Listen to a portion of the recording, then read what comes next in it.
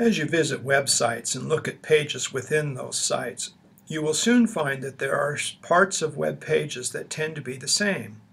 Some of these common parts include the branding area, such as the page header, the navigation, such as the page nav, the footer, contained in the page footer.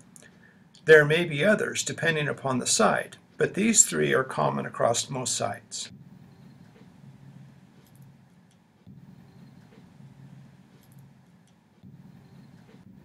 Because these three parts of the page are common across most, if not all, pages in a website, they are prime candidates for modularization. Modularization is a process of having the server include code from a common source prior to serving a web page to a client that has requested it.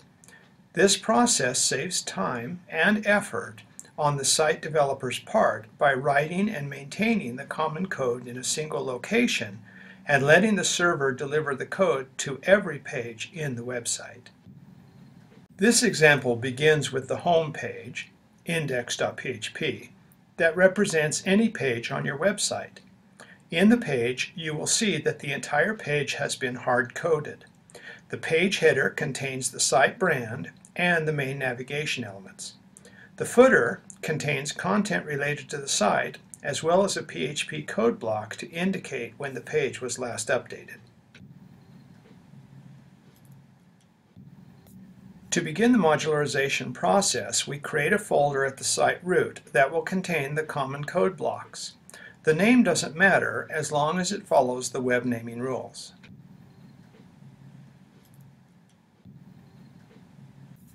Next, I analyzed the code to be modularized. In the case of this home page, the nav element is within the main page header, so I will modularize the header, including the nav, as one common block, and part of the footer, excluding the last updated statement, which I want to remain in this page, as a second code block. To modularize the header, I create an empty file named appropriately in the new folder and ensure that it has a .php extension. Next, I select and cut the code from the home page and paste it into the new empty file.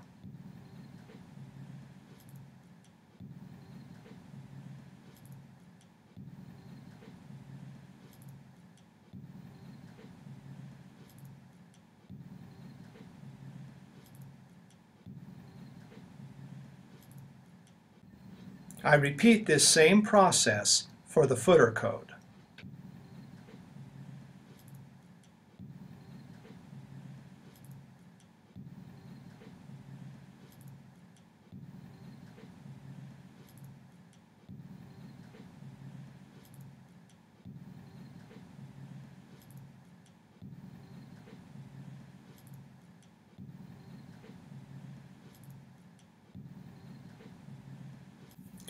Having extracted the code from the index page and placed it into the module files, I am prepared to tell the server to put the same code back into the web page for me. To do this, return to the index.php page and click within the header. Create a PHP code block as shown on the screen, and within the code block type include space $_ server left bracket single quote document _ root single quote right bracket. All of this should be uppercase. Following the bracket, type period single quote / whatever the name of your folder is / whatever the name of the header file is .php single quote semicolon. Be sure to use your folder name and file name, not what you see typed in the video. Move to the footer and repeat the same process.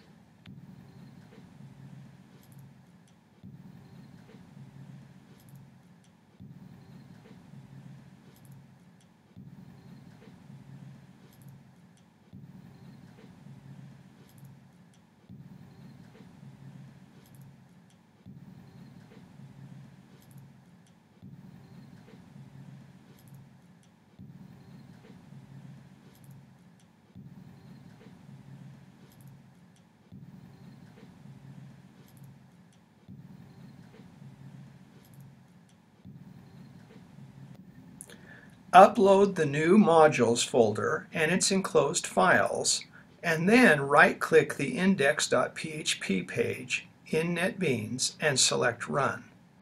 The index page should upload and open in the browser. If everything worked as it should, the header, navigation, and footer should still be intact and work as always.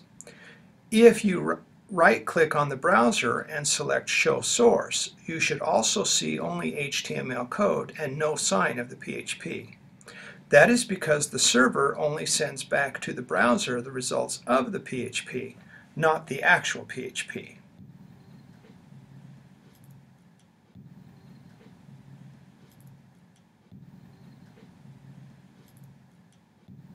At this point, you may be wondering, why would I do this?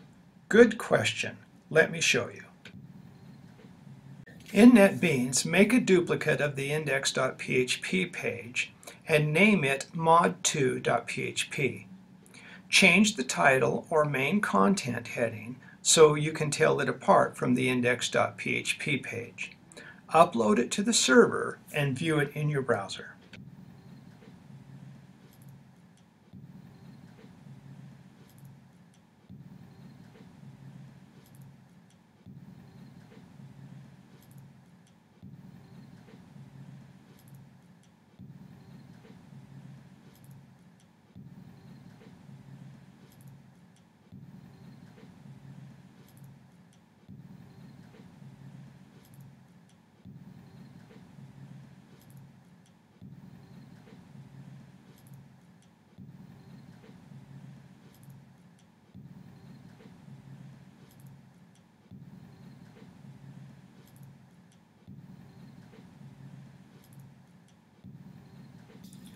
Now, open the header.php page in NetBeans and change something so that it is obvious that the change has been made.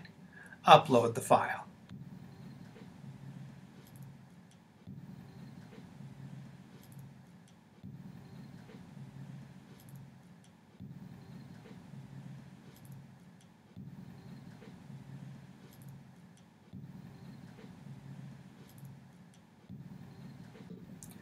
Return to the browser and refresh the mod2.php page.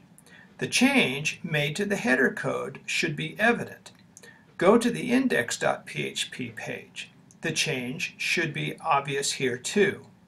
One change to the header.php file now appears in both of the content pages. Imagine how much time would be saved if your site had 10,000 pages and they were all built this way. You could make a change to one page and have that change reflected in all 10,000 pages.